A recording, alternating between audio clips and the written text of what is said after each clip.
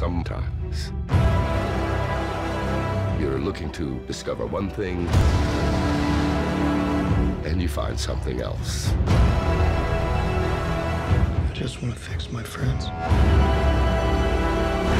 I know that you guys were at Comic-Con. I don't know if you have any crazy interactions with the fans. Well, we did an interview with Fandango, and they gave us a lot of cards that had a lot of money on them to go see movies. I took it out on the street when I got a coffee, and I gave my $500 card to a family. They were very unappreciative. I think it's because I went to them in my kind of English way. I'm kind of quite loud as a person, quite aggressive like when I start talking, and I think they were scared of me and didn't know. I think they thought I was gonna mug them or rob them or something. Or ask them so it didn't for money. quite work out. I wanted to give back because I think Comic-Con's very much about the fans and everything. Not so much a great interaction. If they had known you were the thing, I think it would have been a very different reaction.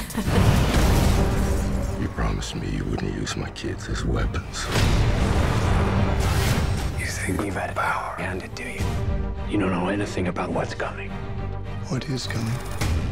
Doom. I wanted to know, did you watch the other two movies that have been already done? I've seen a few scenes just on TV when the movie's on, but I haven't seen them all the way through, no. This is totally different. You have these superpowers that for you are more than a curse. And I think all the powers are reflections of who they are as human beings, which is kind of set up in the first half of the film. They're just exaggerations of what's happening inside the character. My character has had a fairly tough upbringing, doesn't come from an affluent household, feels like he has to protect his friends, and he very much becomes that after the accident. And Sue, before the accident, is pretty shy, and she's very focused on science and her work, and sort of closed off from other people, and so it's fitting that she then becomes the Invisible Woman. Impatient, passionate, emotional, doesn't quite think everything through, and I think that kind of translates to, Johnny in Fire. He's stronger than any of us. He's not stronger than all of us.